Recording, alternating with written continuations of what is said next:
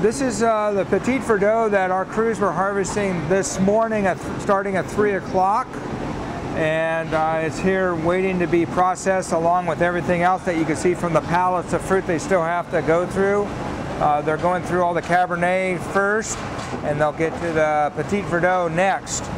So at this point, you know, they're trying to be efficient and not switch back and forth for varieties. It's just a matter of process and going through and getting the fruit onto the conveyor to get the initial leaves and stuff out of the boxes, and then sending it up the conveyor into the Vaseline, which would be the destemmer. And from the destemmer, it goes back down onto the optic sorter, where the optic sorter program is set up in parameters for what might be happening in that particular block of grapes or that variety. And then from there, it goes up another conveyor and into these holding tanks that they can move around on the floor and position onto whichever tank that lot of fruit is supposed to be designated for.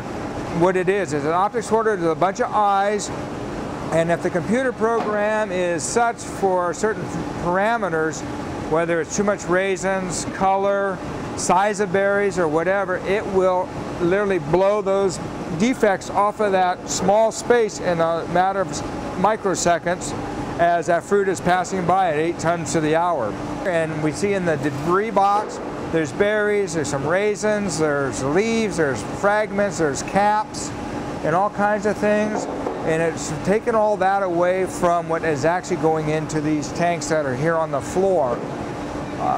And once they run the day's process, they can take those bins and rerun them and change the program a little bit to extract maybe a little bit more grapes and grape juice, because perhaps the optic sorter is not really taking off all the defects. So they can run it back through and get the juice out of there and continue making the wine from that.